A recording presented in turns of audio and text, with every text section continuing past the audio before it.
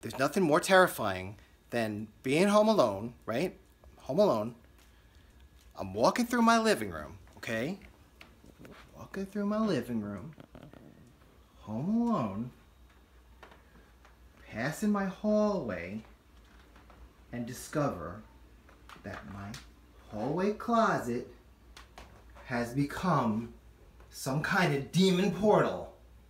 Okay, there's light coming around, all around the frame of the door, all of a sudden, out of nowhere. What the hell? I'm freaking out. I'm frozen in place. And then, take a breath, think about it for a second, realize my hubby just ran out to the store. He must have gone into the closet, turned on the closet light, which we never use. For whatever reason, turned on the closet light, left on the closet light, forgot to turn it off. And that's all it is. How boring.